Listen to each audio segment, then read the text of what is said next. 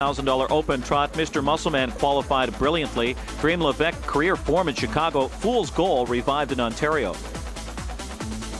And they're off. Fool's Goal is first away from the outside. Greensview Hanover from mid-pack, and Mr. Muscleman is right there on the inside, and it's Greensview Hanover is trotting on to the early lead. St. John's Boy is racing in fourth. Dinkadoo slides over against the pylons from fifth. Victory margin 6. Dream Levesque backed off the gate, and Mighty Moses at the tail of the field is the trailer, and Fool's Goal strides around Greensview Hanover, and he's taken the lead. Mr. Muscleman is 2 lengths further back in third as Fool's Goal hits the quarter in 27-3. St. John's Boy is gapped slightly in fourth. Dinkadoo following him. Victory margin can't keep up right now. He's another 4 lengths behind. Dream Levesque in a tough spot there in seventh, and Mighty Moses 2 lengths further back trails the field. No pressure for Moiseyev and Fool's Goal as they control the tempo, just cruising along toward the half-mile marker. Greensview Hanover very content with that pocket spot, and Mr. Muscleman is just riding the pylon so far. St. John's Boy edges to the outside, trying to flush Mr. Muscleman. Victory margin up the rail,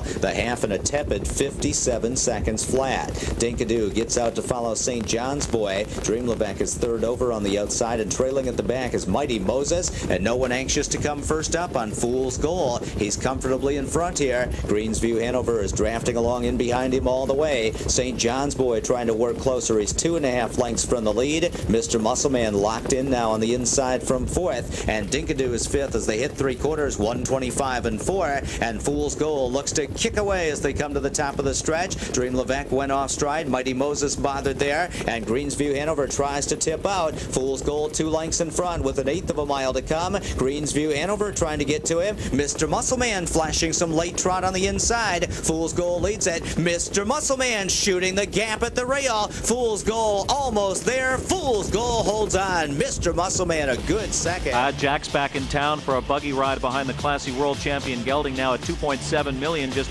$145,000 behind another 9-year-old Magician who is slated to come back next fall. This Armbro Gold war horse has always had a mind of his own, takes a few starts to warm up each season. A nice tune-up here for the Titan Cup.